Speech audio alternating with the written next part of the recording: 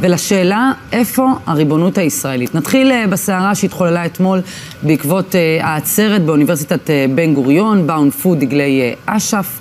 מצטרפת אלינו עכשיו קלרה בן שושן, סטודנטית באוניברסיטת בן גוריון ורכזת תנועת אם תרצו באוניברסיטה, שהייתה כמובן נוכחת וגם בהפגנת דגלי ישראל מנגד. שלום קלרה, בוקר טוב. בוקר טוב. אז קודם כל ספרי לנו את השתלשלות האירועים.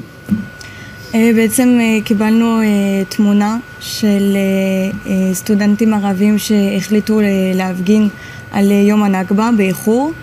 קיבלתם תמונה על כך שהם מפגינים את זה ברשתות חברתיות? כן, כן.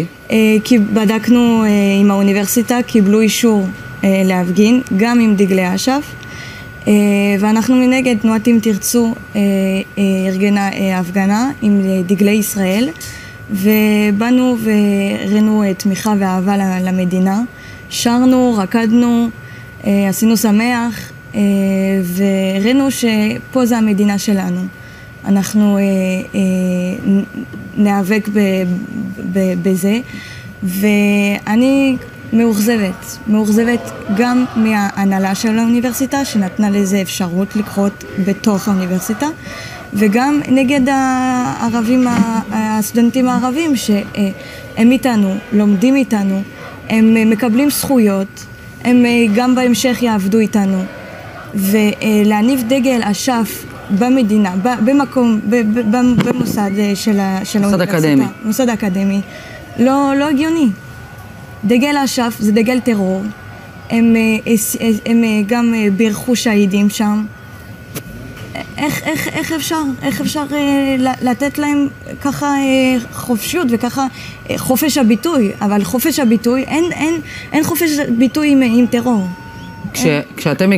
קלרה, אני מסתכל עליך, ואני אומר, ביום יום, עזבי רגע את ההפגנה, מה הלך הרוח באוניברסיטה עצמה?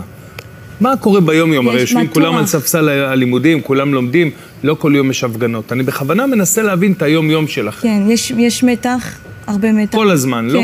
חוסר ביטחון. גם בין סטודנטים שהם לא פעילים פוליטיים לצורך העניין. כן, אני מדבר על הסטודנט הרגיל. כן, הרבה סטודנטים פונים לתנועת אם תרצו, אומרים, אנחנו מרגישים לא בביטחון. היה לפני שבועיים נעצרה סטודנטית בדואית בתוך האוניברסיטה, בשער, על הסתה בטרור. שיתפה סרטון של סינואר לרצוח יהודים בגרזנים. היא כרגע שוחררה למעצר בית. חזרה ללמוד באוניברסיטה? כרגע לא, אבל גם האוניברסיטה לא גינתה את האירוע. לא גינתה את זה. לא קיבלנו שום מייל. קלרה, מפחיד לבוא ללמוד באוניברסיטה? ככה, אני רוצה לשאול את הכי ברור. ואני בדקתי... באוניברסיטת בן גוריון שהיא סמל לאוניברסיטה אחת הטובות, אנשים רוצים לנהור. אני רואה את זה על הילדים שלי, אחת האוניברסיטת הם רוצים ללמוד שם תואר, מה? זה מדרדר? זה מפחיד? מפחיד, גם שלא מקבלים גינוי, לא מקבלים שום בירור על הנושא, וגם כשאנחנו שואלים מה אתם מתכננים לעשות עם אותה סטודנטית שהסיתה על הטרור, וזה הלך, כאילו הגיע לבית משפט, למשטרה, אומרים, כאילו אין תשובות, אנחנו כבר כמה פעמים שולחים מיילים, מכתבים, אין תשובות, אין, ולא מעלים אותה לוועדת משמעת, לא שום דבר.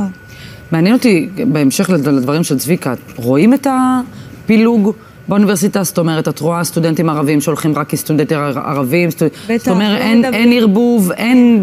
זאת אומרת, כל הרעיון של דו-קיום ושל התקרבות ושל... אין, אבל כשנותנים אפשרות להניף דגל כזה, בטח שלא יהיה ערבוב בינינו, כאילו... בשביל זה שאלתי מה קורה ביום-יום.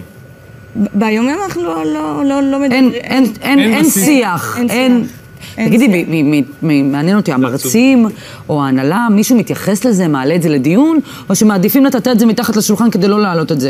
הם מעלים את זה, הם עושים הרבה הזמנות במיילים, מקבלים הרבה על הכלה וגיוון, ולדבר, לכבד אחד את השני, וסבלנות וזה. אוקיי, אתם רוצים לקדם את זה, בסדר, אבל כשיש הנפת דגל טרור בתוך האוניברסיטה, גם פה צריך לטפל בעניין. טוב, הנה תגובת אוניברסיטת בן גוריון לעניין הזה. אנחנו מסכימים... מסכמים יום? מסכימים, סליחה, אנחנו מסכמים יום שבו דגל ישראל התנופף בגאון בקמפוס ושרו בשירה אדירה את ההמנון שלנו לצד גלים ושירים אחרים. אירועי היום מראים שיש מקום לגיוון הדעות באוניברסיטה שהיא ציבורית במדינת ישראל, מדינה יהודית ודמוקרטית. בדקנו וחוות הדעת המשפטית של היועץ המשפטי של הממשלה וקיבלנו שמותר למפגינים להניף את דגל פלסטין. מובן לנו שהמחזה לא היה פשוט וכאב לרוב חברי קהילת האוניברסיטה. אנחנו גאים בסטודנטים שלנו משני קצוות המתרס שהשכילו להביע את דעתם ולמחות באופן דמוקרטי כזה שלא יידרדר לגילויי אלימות בהם חזינו במקומות אחרים. זו החוזקה שלנו.